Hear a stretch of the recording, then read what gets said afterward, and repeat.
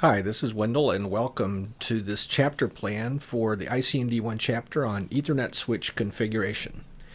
Now, to begin this chapter, I'm assuming you already have whatever you're going to use to practice command line interface commands, whether that's a simulator or real gear or Dynamips or whatever. And in the previous chapter's intro, I had suggested that you start building your own command reference. If you've not already done that and you can find a place to take notes, I encourage you to create your own list of both config commands and show commands to help you in the learning process. This chapter introduces a lot of new commands. In fact, it's the first chapter, if you're reading sequentially, where you see a lot of new commands. So on the left, you see a list of headings. These are headings for the types of commands or the categories of commands you're going to see in this chapter. For instance, here we've got some commands on passwords. We've got console and VTY configuration, switch IP address configuration, switch interface configuration, and so on. So I would suggest that you make a heading for each of these and fill those in your config command section of your command reference as you read through the chapter. You also want to do labs. Whatever labs are available to you. If you don't have any structured labs, practice and just play with the commands in the chapter. If you've got the Pearson Network Simulator that's got my name on the front, there are lab exercises you can use. And if you want to know what lab exercises to use, look at that URL at the bottom of the page, and that brings you to a PDF that tells you, all right, after chapter whatever, do these particular labs. So you get some guidance there.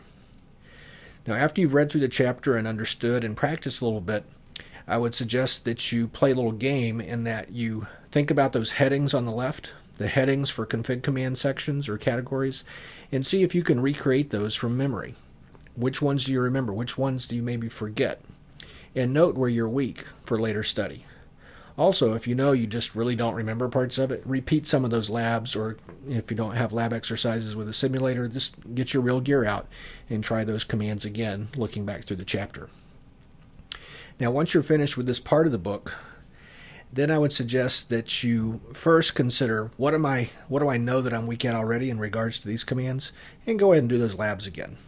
However, once you're getting to the end of the part, I want you to be able to confidently remember most of the commands in each of the chapters in that part. So back to the whole exercise of think about those headings over here on the far left and see if you can remember those commands. Now, truly understanding the commands and knowing how they work is more important in the long run. But for the test, you're going to go a little quicker if you can recall all of them instead of having to use the question mark to find things.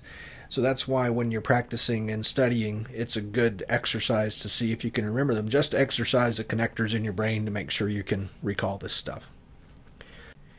Finally, when you finish the entire book and you're doing your final review kind of activities, again, I'd suggest asking yourself, do you remember all those commands? Glance over them. Ask yourself if you remember both the show commands and the config commands.